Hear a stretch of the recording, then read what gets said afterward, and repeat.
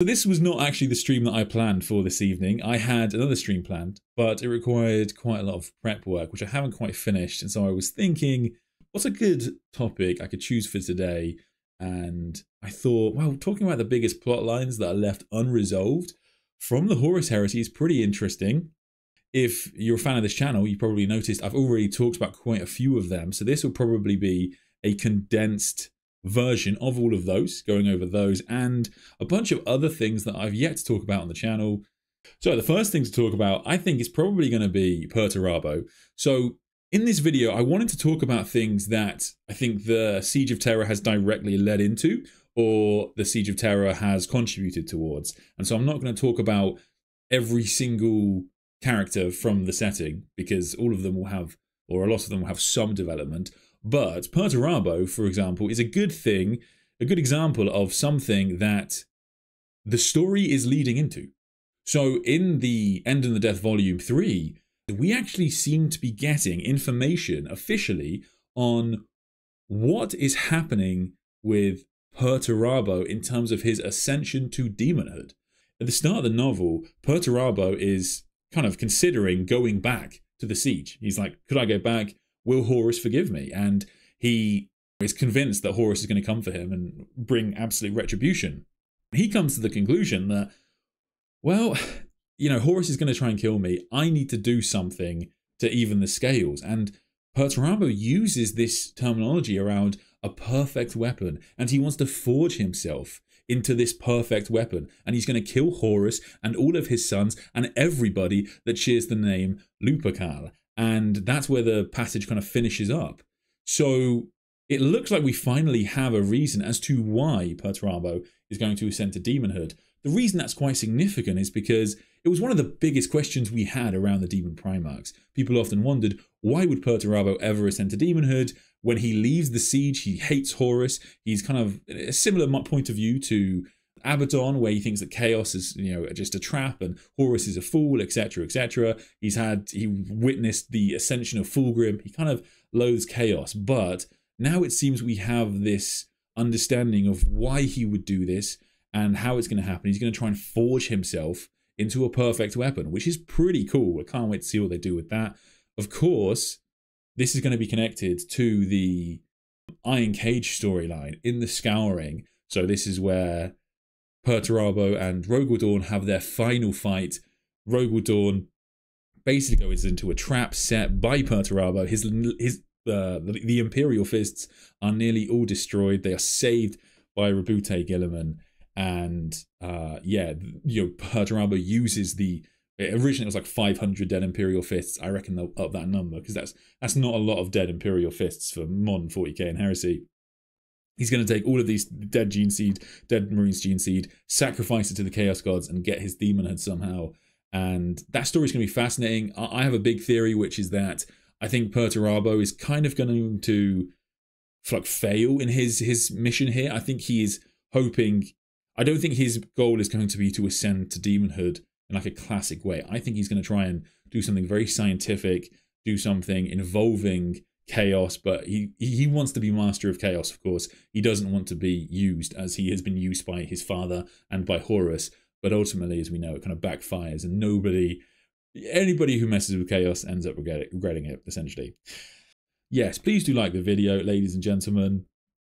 They probably will just ignore that old lore and just wreck it. So I do think that's fair, the idea that they might ignore a lot of the old lore, because the lore around the Iron Cage, something we've spoken about before on the channel, it's pretty old. It's from 5th edition. We are currently in 10th edition, and so many things about the Primarchs have changed from that storyline. So in the book that covers the Iron Cage, Rogaldorn, I'm pretty certain, is dead. They had to retcon him coming back to life after that book. So much about that storyline will have changed. It's not been repeated since then, whereas things like the disappearance of Jagatai Khan, they have been, you know, repeated and consolidated, etc. So we still don't really know a lot about Perturabo and Rogaldorn's relationship. Well, not their relationship, but their final confrontation. I'll move on to another topic, because it's a super chat. Thank you from Yujiro Hanuma. I already have one in mind. Did Ingo Peck escape? Yeah, another topic Hang on, I'll try and find the artwork for it. Yeah, another topic we've talked about on the channel before, Ingo Peck is still under the Imperial Palace at the end of the Siege of Terra. If you haven't watched my other stream, you can go check it out for more of the storyline. But essentially, he was being controlled by the witch Acte during the Siege of Terra. And, oh, wrong that. And in the book, The End and the Death Volume 1, in order to temporarily disable Ingo Peck, John Grammaticus basically attaches a motion-sensitive mine to him that will blow up if he moves. And he says, look, you know, you might be able to get yourself out of this if you move incredibly slowly, but I'm going to come back for you to free you. And John Grammaticus never comes back for Ingo Peck. And so there is the first captain of the Alpha Legion stuck under the Imperial Palace at the end of the Siege of Terra. So where that storyline goes, we don't really know. There are a litter of Alpha Legionnaires throughout the Warhammer 40K novels, so he could be any one of them, in theory, of course, because he has the surgery to make him look like Alfarius. But I think they're probably going to work him into Dan Abnett's main storyline, which is something that we'll talk about today. Maybe he got himself free and he escaped, but it seems probably the most boring answer from my point of view.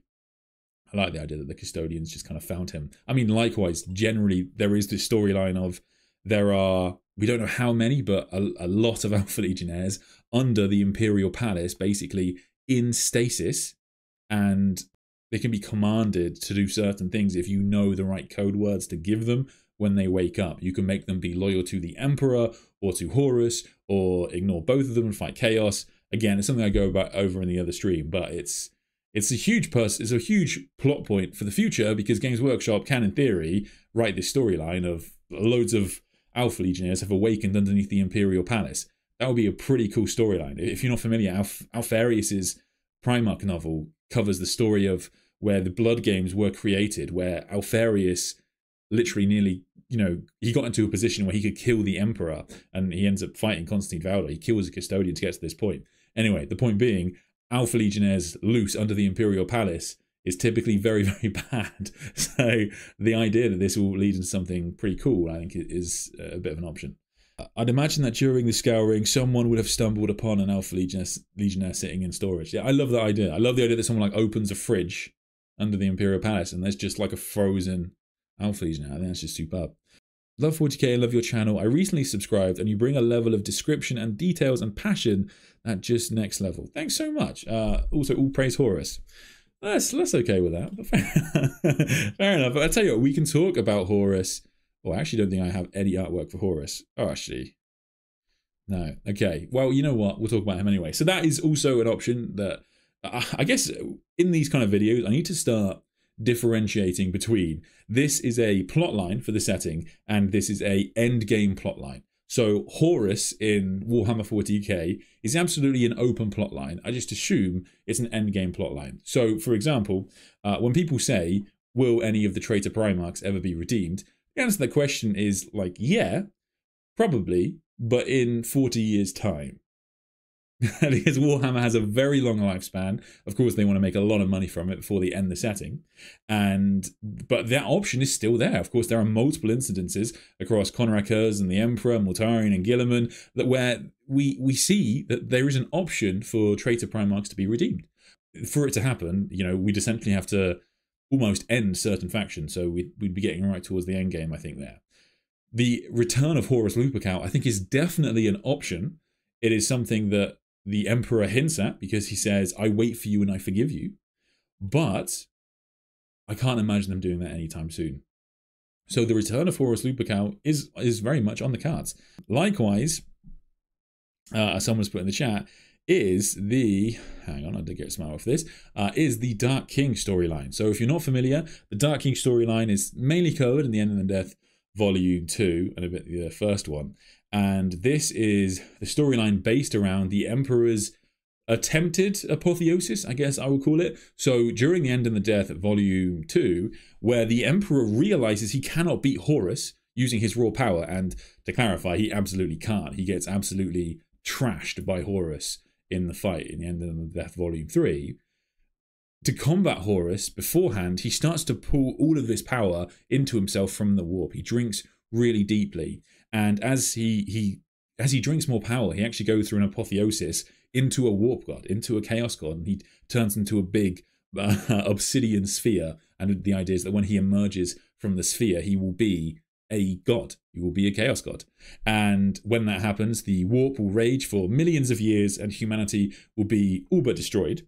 However, he is convinced not to do this. He's convinced to give up his godhood, give up this power, because even if he kills Horus with this power, humanity is still going to suffer, and so this is not the way to beat him. And so he relinquishes this power, and the Dark King storyline is over for now. So the book is very specific in that the Dark King has been vanquished for this age, and the Dark King will return in another age. That other age is Warhammer 40K, we would assume, and at some point, someone, perhaps the Emperor, it could be someone else, potentially anyone who can drink that much from the warp, could drink all of that power and potentially ascend to becoming this, fifth Chaos God. And if you're not familiar, in Warhammer Age of Sigmar, there are 5 Chaos Gods. They have a 5th one. So the idea that Games Workshop would chuck another Chaos God into there is absolutely on the cards. They do it for their other setting, which has an almost identical pantheon. What do you think about the reveal of the Terminus Decree being a virus bomb that kills all Primarchs and Space Marines? I thought it would be something cooler, honestly. So it is cooler than that, okay? So I guess, it takes us on to another point. So it is cooler than just a virus bomb that kills all Primarchs and Space Marines, because the Terminus Decree can be easily targeted. So you can have the Terminus Decree just kill the traitors and the traitor Primarch. So it won't actually kill all of the loyalists. However, as I'm sure you're aware, the Grey Knights, and specifically Khaldor Drago, have not used it because the traitor Primarchs are still around. And the question is, well, there's a couple of questions around it. One, do they have a discussion in the Scouring around using it? Because multiple people know what it does or what it should do. Why haven't they used it? Is it because they fear that potentially Basilio Foe lied, its creator? Do they think that maybe the virus could mutate and actually attack other people? Do they think it won't work, as Foe has said? So why haven't they used this device? What was the reasoning behind it?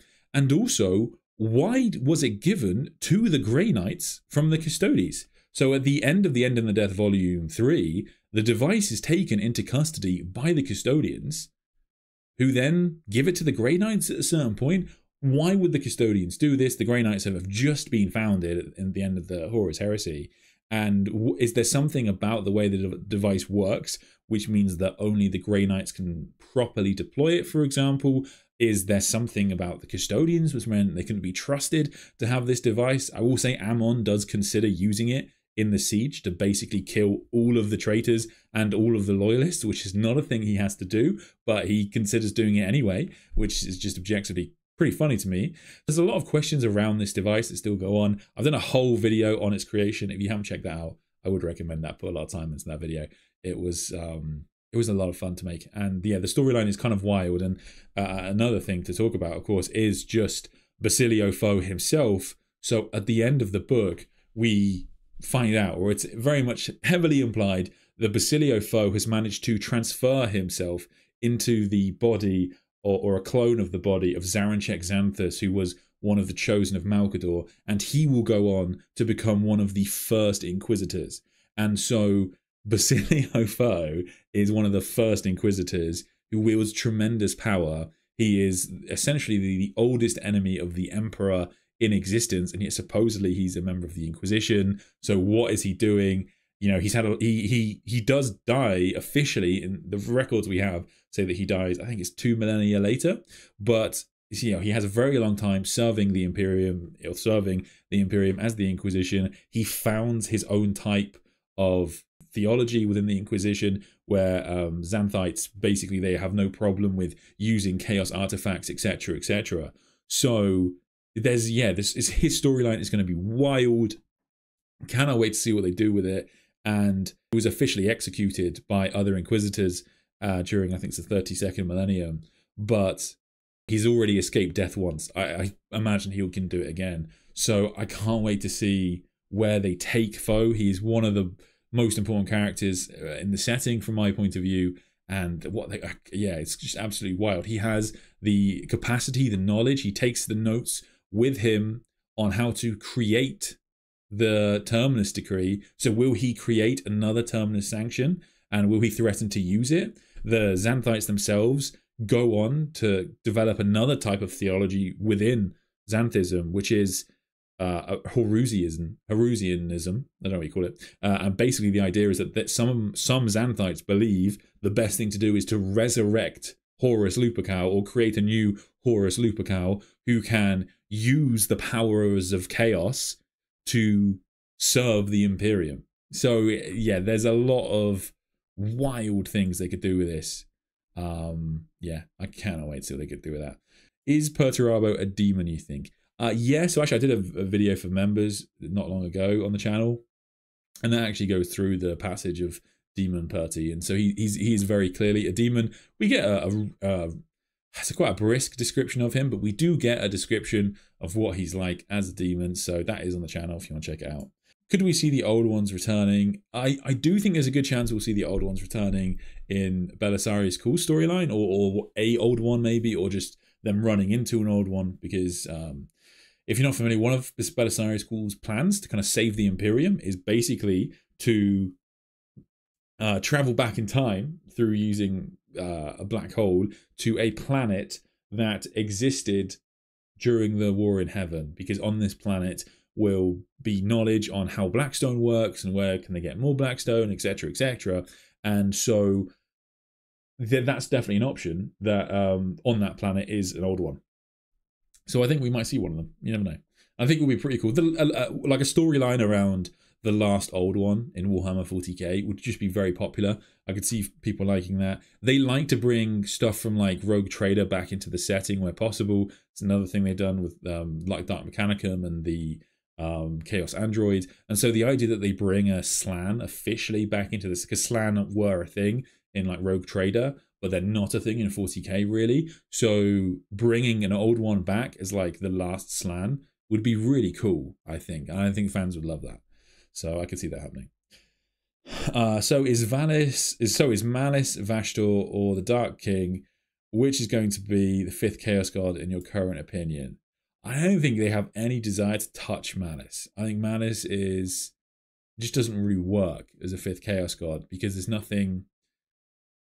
So yeah, and it's same with the Dark King. The Dark King would. I don't think the Dark King can actually rise to be the 5th Chaos God, because it only works if you're like the god of something. And being the god of like ruin, as the Dark King is, or being a god who devours other Chaos God, in like Malice's case, it just doesn't really work. But Vashtor would work really well. So Vashtor being like the Chaos God of innovation, like that works pretty well. I think that's pretty cool. There's a bit of crossover with like Slanesh, but there's always going to be bits of crossover. Cypher, does anyone know where he is right now or what he's doing? I mean, that is another one of the unfinished plot lines. So if you're not familiar, big retcon to the Siege of Terra, or addition, I guess you might want to say, is the introduction of the Dark Angels as a faction who fight on the Siege of Terra. The exact numbers of Dark Angels that fight on Terra is inconsistently written. So in one book, it said that 10,000 Dark Angels are at the Siege of Terra. In another book, it says that over half of the Dark Angels are at the Siege of Terra. It was the Dark Angels that were led by Corswain, who had received reinforcements from Luther. This is a plotline in Luther's novel that we find out.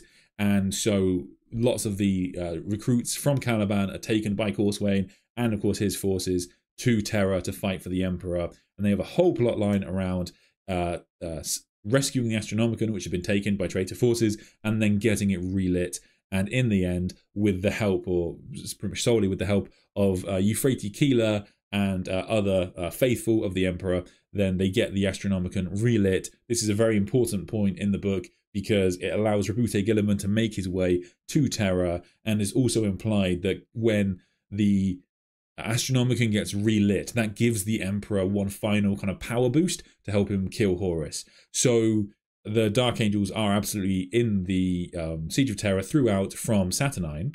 However, the plotline that's kind of building up is the conflict between, of course, the Fallen and the Dark Angels.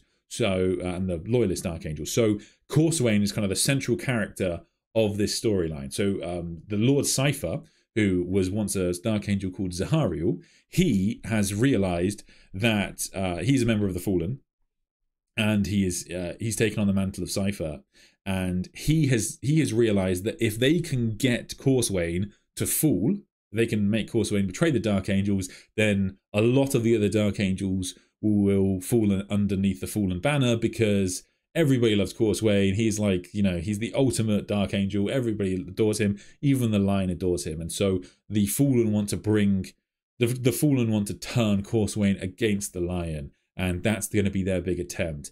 Now, we know that it's not a very smooth journey from this point out, because we do know that Corswain and Zahariel are going to duel when Caliban is destroyed, because Luther tells us that they did. However, there is still a possibility that potentially in that duel, Corswain is convinced to betray the Lion. And so we have this kind of dichotomy in the setting now of who is Cypher. Is Cypher going to be Zahariel, or is it going to be Corswain? And whoever it does takes on the mantle of Cypher for the next 10,000 years. So yeah, we have this whole, I think we're going to move more and more into this plot line of who is Cypher. It's one of these two characters. Who is it going to be?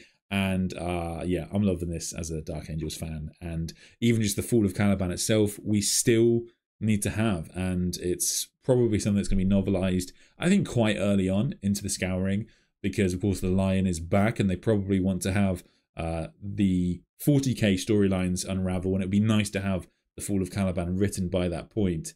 So yeah, I can't wait to see what happens there. One slight retcon they made to the Dark Angel storyline, I think, was that it's said now in like the later lore, and this never said this in the old lore, that the Lion is going to find out about the Fallen on Terra, and that makes him leave Terra almost immediately and go back to face Luther, at which point he is fired upon. So can't wait to see that.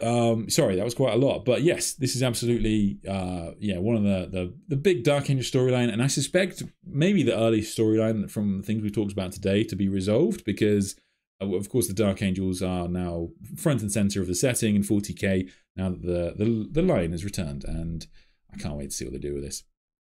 Would the Terminus Decree actually kill Demon Primarchs, or just banish them to the warp? So the idea is that it would kill them. It's a great question. So this is one of the things I talk about in the video. So originally the Terminus Decree was designed such that it would attack Astartesian flesh. So the flesh of all of the Primarchs and all of the Space Marines. However, that presented a problem, because then the souls of all of the Space Marines would survive, and the Space Marines and Primarchs who are drenched in the warp, so Demon Primarchs, possessed, etc., etc., they would probably be able to kind of avoid a death in this respect, or would be able to regenerate. And so during the course of the story, the device had to be refined such that it would attack the parts of the Primarchs and the Space Marines that exist in the warp. Foe accomplishes this, and so officially, according to Foe, by the end of the story, his weapon would work to kill all traitors of all kinds. He also refines the device such that it can be targeted. Another super chat, OMAC, in the End and the Death Volume 1 and 2, Katsuhiro was carrying a baby throughout the siege. Yeah. Do you think the baby is the Star Child or the Shard of the Emperor? I don't think that would be the case, but it could be cool. I mean, I don't know if the baby is of any significance, but it could be. They could do something with that. Katsuhiro is, if you're not familiar, is a guardsman that appears in many of the Heresy books and the Siege books. I thought he was going to be the guardsman that stood before the Emperor when facing down Horus. That never came to pass, because of course it was old person. But yeah, I mean, the idea that he goes on to maybe do more stuff, and this baby does too, could be quite interesting. And maybe I think I saw a theory he might be like a High Lord of Terror or something like that, which would be pretty cool. I'd like that. Grim Jim, Foe didn't die in the End of the Death Volume 3. So Foe does die. So, if I wasn't clear there. So Foe does die in the End of the Death Volume 3, but he dies with it says he dies with a smile of satisfaction on his face. And then in the end of the book, Zaranchek Xanthus is having, his inner monologue is he's clearing up everything that's gone on, and it says that he destroys the body of the original Zaranchek Xanthus, and he takes Foe's notes. Now, when sorry, this is quite specific, but when Dan Abnett writes Foe in the books, he puts like quotes in brackets. Does that make sense? So like little thoughts he has, he puts in brackets when Foe's like thinking. And when Zaranchek Xanthus has these final thoughts, he has in brackets his thoughts. So it's implying that Basilio Foe was able to transfer his mind somehow into a clone of Zaranchek Xanthus, and so Foe is now in this new body. I hope that made sense. Do check the video if you haven't watched that. I hope the wedding planning is going well.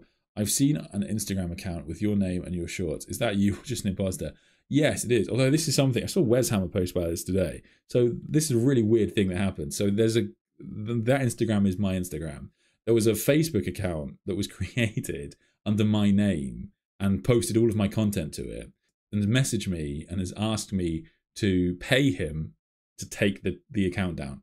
I don't know if this ever works, but yeah, he does. I will post the Facebook account in the comments, because like, yeah, screw this guy, man. Like, who does that? It's just weird. I don't even know what the point is. You don't really make any money from Facebook, I don't think. But yeah, I don't know what people do. I think it's just to extort YouTubers for some reason.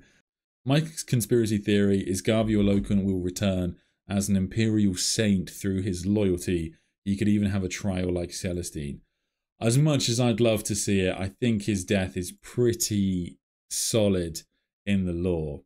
But I will go on to another plot point, which I think is really cool, and I'm going to have a video on this in the future. So one of my favourite plot points that's left open at the end of the book is the plot line around Litu. So Litu, if you're not familiar, is one of the first Space Marines ever made, and he goes with the Emperor and Kekautus and Garvey Lokun to face Horus Lupercal. Litu is the only person that kind of properly survives that and makes it back to Terra. And he looks like this. He's like it looks like a Mark VI Space Marine, but he's one of the first Space Marines and has some of the oldest armor that you could possibly have, and has a bolt gun that was made on Terra, not on Mars. He was created before Mars unified with Terra, and Litu has no Primarch. He has his biological gene sires are just the Emperor and Erda. So he's kind of like a brother to the Primarchs in that respect. Anyway, so he helps the Emperor fight against Horus. And when he helps the Emperor, one of the things that happens towards the end is the Emperor gets knocked out many times in his fight versus Horus. And one of the times, Litu rushes over to the Emperor, and Kekautus Dusk distracts Horus, makes his final stand, and Litu shakes the Emperor. He's like, wake up, you have to wake up. Your demon son is coming for you.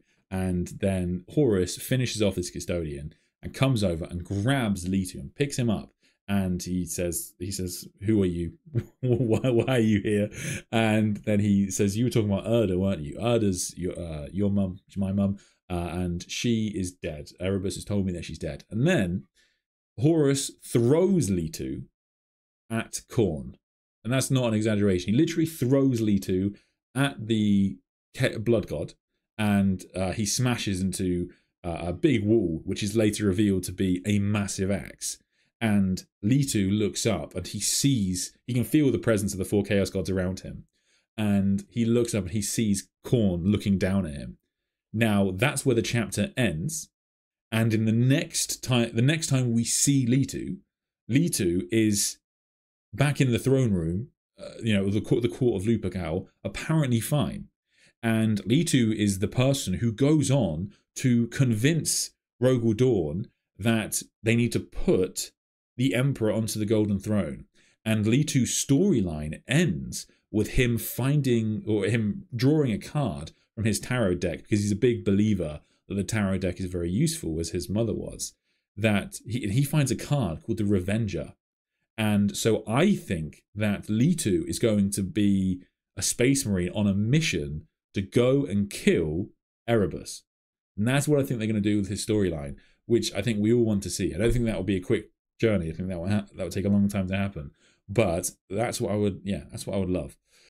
Is it me, or is it possible that the Men of Iron will be returning back in the main storyline?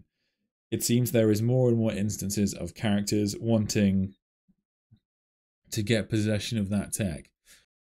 I think with things like the Votan, there's definitely an option for something kind of similar there, some sort of artificial intelligence revolt. But I don't know if we would have like a dedicated Men of Iron faction. I don't think it's a likelihood. I'll be honest, sorry about that. But they are kind of like the foundation of the setting, and the instances of the Tau having AI and the Leagues of Votan having AI, those are built upon the mythology of the Men of Iron. And I guess even now we still don't have a lot of information on them. But a thing that is quite interesting is that we are going to have the Chaos Android back in 40K. That's something that was introduced in the book Genefather. And actually, it's a pretty good segue, because another character that's still around at the end of the Siege of Terra that needs to be dealt with is Kelbor Hal. Kelbor Hal was the leader of the Mechanicum, and later the Dark Mechanicum. Now, Kelbor Hal is still alive at the end of the Heresy, and he's waiting for Horus to kind of signal his victory so he can come and start rebuilding the Imperium. However, we assume he dies at some point in the Scouring after Horus, of course, is defeated. The reason I bring that up is because in the book Genefather, they've got this Chaos Android body that Chaos Androids were originally designed to house demons, but they say in the book that their plan is to allow their master to return to them. And I would guess that master is Kelbor Hal. So I think this ancient tech priest and leader of the Dark Mechanicum is going to return to the setting in Warhammer 40K in this kind of Chaos Android form. So I'm quite excited to see what they do with that, because, yeah, more Dark Mechanicum is good. I've been saying for a while, I think Dark Mechanicum is going to be a big release sometime in the future years.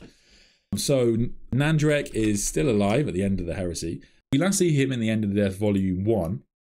He has a plotline throughout the Horus Heresy and into the Siege of Terra, and he actually ends up aiding Eldrad all throughout in his quest to kind of purge the remaining members of the Cabal, and he is released by Eldrad to go on his mission, and his mission is to kill Lorgar.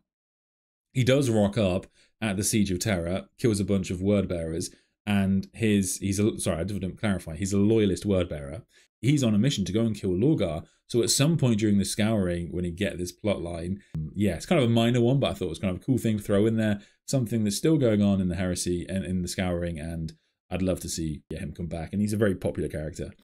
Super chat, yo, call me Rob. Are Alpha Marines still around, or are they gone? The ones under the Imperial Palace, still there. Ingo Peck is still there. So yeah, hold on to your horses for that one. That's definitely coming back.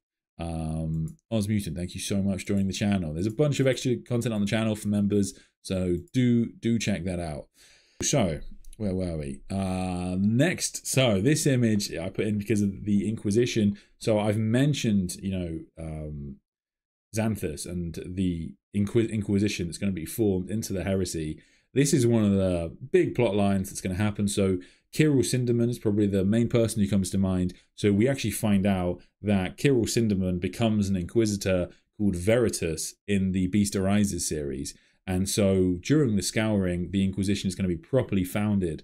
Now, one of the things I spoke about in the Terminus Decree video, it's like a side point, is that it looks to me like it's actually Rogal Dorn who, in effect, created the Inquisition, because he allows for the creation of the Order of Interrogation, which used the famous Eye of the Inquisition and is led by Kirill Sinderman, who goes on to be the first Inquisitor. And so I think that's what they're doing with this plotline. I think we're going to see like the Inquisition be founded and based upon this order that was created by Rogal Dorn. Okay, next one. This one's fun. So, Ferrus Manus as well. One of the things we find out at the end of the Volume 2 is what it's like being dead. We have a conversation between Sanguinius and Ferrus Manus. Now, it's quite horrible, really, to find out how bad it is being dead, because when you die, you are devoured by demons, as you can imagine, and even Ferrus Manus is attacked. But in the old lore of Warhammer 40K, it was actually said that Ferrus Manus will go on to appear to the Iron Hands on Medusa, his homeworld, and he will appear to them and tell them that he will fight for them and return to fight for them in the the end times of the setting. And so in theory, we're going to have that plot line in the Scouring in the near future, which would be pretty cool. I hope we actually do get to see that. I thought, according to the new lore, that Horus doesn't actually have his soul obliterated. It's not really clear. It doesn't. Well, yeah, it doesn't necessarily say his soul was obliterated. It's not clear. I did talk about this in the stream the other month, but yeah, it's it doesn't really. It certainly doesn't say that Horus's soul is obliterated. But I will actually say, because whilst I've got you here, in terms of souls being destroyed, we have this kind of retcon to Horus's soul, because Horus's soul is not said to be officially destroyed, or there's no wording around that in the book. But something has happened to Sanguinius's soul in the End and the Death, and we find this out in the third book. Because in the third book, another thing that happens with Leto is he tries to take Sanguinius down, because Sanguinius has been strung up by Horus, and demons are coming out of the shadows and attacking Sanguinius.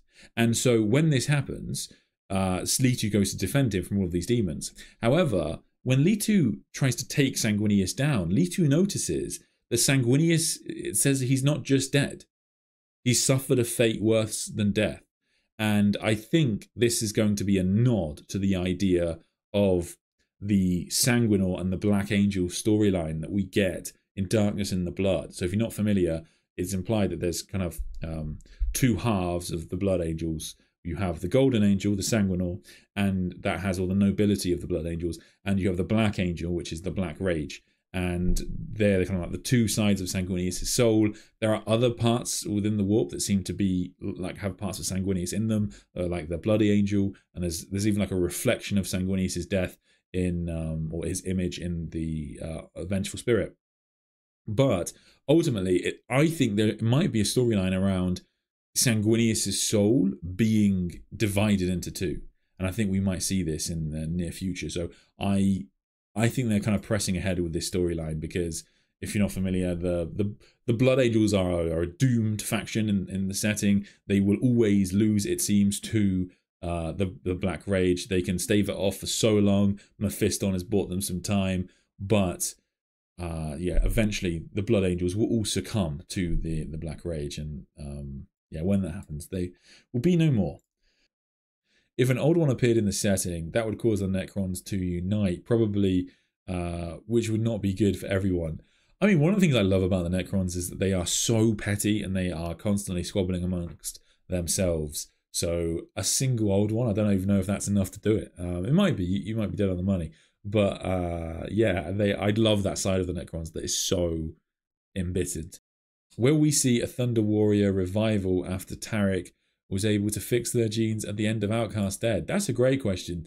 And I guess that is another thing we could talk about here, because it's still something that survives at the end of the that's continuing at the end of the Heresy. I don't know why they never.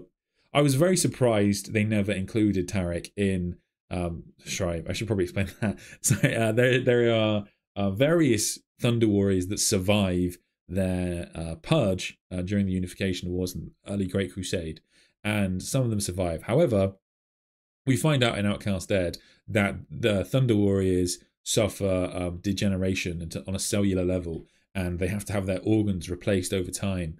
And this problem again eventually gets fixed by one of the Thunder Warriors, who gets the prochnoid gland, I think. Is it the prochnoid gland? One of the organs from the Space Marines, and he uses this to kind of stabilize his body. And so we do have a bunch of Thunder Warriors on Terra even that have stabilized bodies. And so I think most of us kind of expected to see them come up in the Siege of Terra somewhere, but they never did. So it wouldn't surprise me to see a short story where we get a story around Thunder Warriors maybe protecting civilians during the Siege of Terra, or them being built into a larger storyline. Because whilst the Outcast Dead was a pretty unpopular book, I would say, I don't think it's often people's most favorite book, but that is there's objectively a cool plot point, and who doesn't want to see Thunder Warriors come back? It would just be kind of cool. Do you think the Emperor uses Jon's string to move forward with his actions without worrying about making the wrong choice? I don't think so. So I think Jon's storyline, so if you're not familiar, Jon Grammaticus, the end of the Siege of Terra, he's also left. We don't really know exactly where he'll end up, but he is using this magical string to kind of tie knots to always make a causal loop, to always ensure that he and Old Person will be able to find the Emperor at the right time, so that they will always be able to convince the Emperor not to ascend to demonhood, or sorry, godhood even. And so, yeah, that's Jon's plotline. Now, whether Jon is successful in this, well, we'd assume he is successful.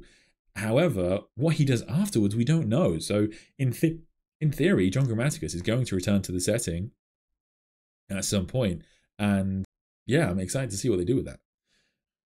So will Big E establish a permanent realm in the walk, do you think? I mean, I've been delaying it for so long into this stream because, as I say, every stream, I try not to make all of them about Constantine Vaudor, but that is probably the biggest storyline that is left unresolved by the end of the Siege of Terra.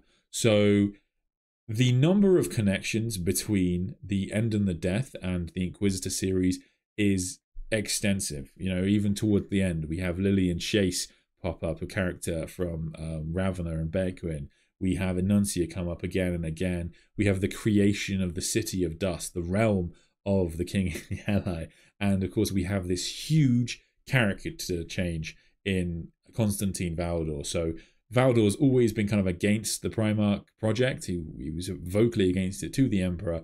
But by the end of the novel, he is seemingly losing it, starting to doubt himself, and he's incredibly short-tempered with people. And it looks, and this comes after his fight against Abaddon the Despoiler, and Abaddon grabs the spear that he uses, and when he does that, I think it kind of cuts him, and so Abaddon kind of so when Constantine Vaudor cuts people with the Apollonian spear, he learns truths from that person. And so when he cuts Abaddon, he ends up learning that Abaddon will go on to become the Despoiler, and he ends up seeing the galaxy in massive turmoil. Anyway, after this is a marked change in Constantine Vaudor's behavior, and he is going to go on, it seems, to become this enigmatic figure of the setting known as the King in Yellow.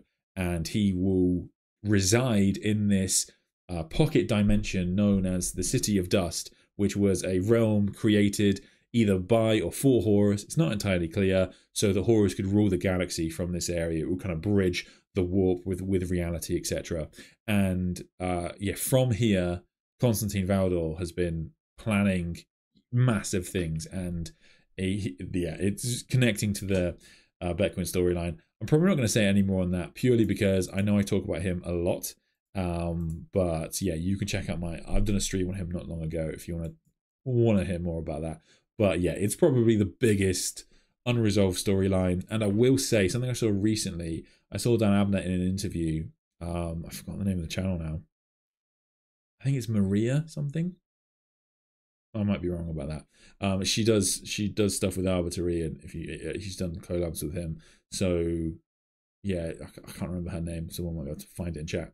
But anyway, in that interview, Dan Abnett has said that he's written a book that is not the Horus Heresy, but is connected to the Horus Heresy. And that's why I called this stream It's Not Over, because I think that this final book is going to be the secret ending of the Horus Heresy and the Siege of Terra, and everything is lots of things are going to tie up here.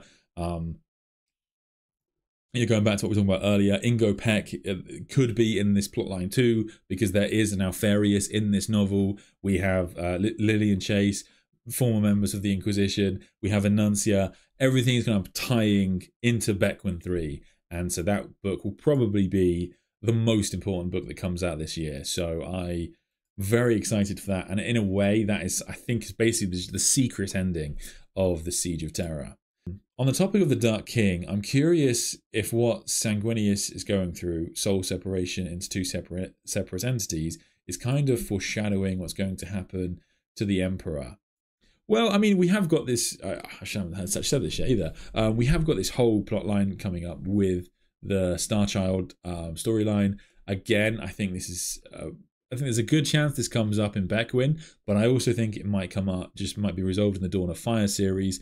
So when the Emperor goes to face Horus finally and relinquishes his power, he sacrifices all his love, loyalty, and compassion, sends those parts of his soul into the warp, and they will grow in the warp, just as the Chaos Gods grow, and will eventually, it's implied, be reborn in the Starchild. And in current 40k, the word bearers are very concerned with the imminent emergence of the Starchild, and so I think there's a good chance that we see the Starchild in the very near future. Sorry, people in the chat put Mira. That was it. Oh, sorry. That was the name of the channel. She did an interview with Dan Abnett, which is good. Go check that out. But yeah, I think I'm going to wrap up there. If there is anything else, yeah, I think that was all I wanted to cover for this live stream. If there is anything else that you think I've missed and you'd want me to cover, please do let me know in the comments. Most of these topics I've actually talked about at quite some length in various videos, and the ones that I haven't, I have stuff for the most part coming out on. But let me know, what other plot lines do you think are still kind of open in after the Siege of Terra? Which ones are you most excited to see? And yeah, which ones do you think we're going to see kind of, you know, come to the forefront soon? I think some of them won't really be seen until kind of the end of the setting, but a lot of them I think are going to go straight into the scouring and, as we've discussed, into 40k, which is pretty cool. But thank you so much for watching, everybody, and I will see you all next time. I'm not going to hang up the live stream now. Every time I do a live stream, I finish the live stream and press end broadcast, and then that cuts off my goodbye. So I'm going to look and just talk in chat for a little bit. Have any Primaris joined the Red Corsairs yet? I mean, they do have like loyalist Space Marines. So like in the Huron Blackheart's most recent novel, one of the main characters is a traitorous Blood Angel. So in theory, there will be some, and there are traitorous Primaris Marines like in the lore, but then yeah, they don't get a lot of focus really. But they will be, I assume.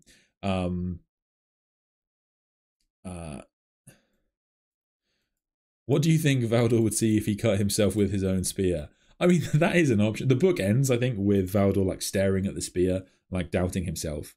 So it could be interesting. Do the Grey Knights have Thousand Sons gene seed? Is that why they have the Terminus?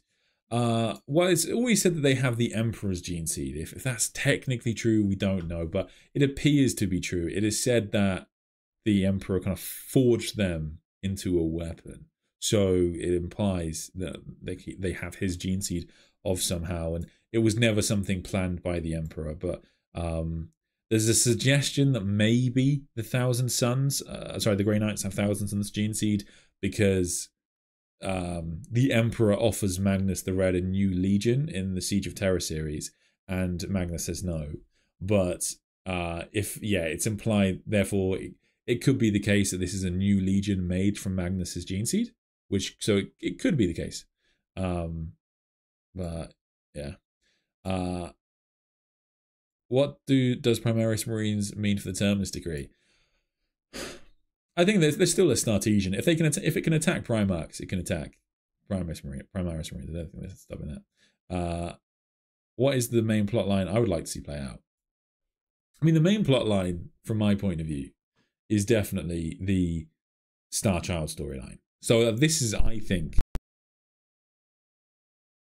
this plot line in Warhammer 40k, and I think it will dominate the setting for decades. I think it's huge. So this is from this brings together the Inquisitor series, the Dawn of Fire series, and the Horus Heresy series. So it's bringing everything together, and the idea is, of course, that the Emperor will be reborn in a child. And at this point in 40k, it looks like we're were pretty imminent, which in practical terms means like within a couple of years. So I think there is a very good chance we will see the Emperor come back to 40k in the near future. And when that happens, this child will be in the setting with this incredible ancient power, and it will be kind of like a parent to the Primarchs, but also it will be very young. Exactly how it will manifest, we don't really know, but I think it will be huge. I think that is what Constantine Valdor is doing. I think Constantine Valdor is trying to find a vessel that is strong enough to hold the Emperor's soul. That's what I think is happening. And I think that there's a very good chance that Beta Bequin in the book, I think she might end up being the Star Child. Because if you're not familiar, what Constantine Valdor's doing, one of the things he's doing is taking these luminous warp entities known as Grails and shoving them into blanks. And that is basically the plotline of the Star Child, taking a luminous warp entity, taking a warp entity, but in this case it's the Emperor, and putting it into a younger body. That is basically what it is. Sorry, I'm still talking. Do you think Guilliman will call a truce with the Eldar, Orcs, Tau, and Necrons to fight the Tyranids? I think, yeah. I think we will see truces in that respect, but they come and go. Anyway, thank you so much, everybody, for joining the stream. Thank you to everyone who supports the channel. You're an absolute legend. If you did join the channel, check out the extra content, and I'll see you guys.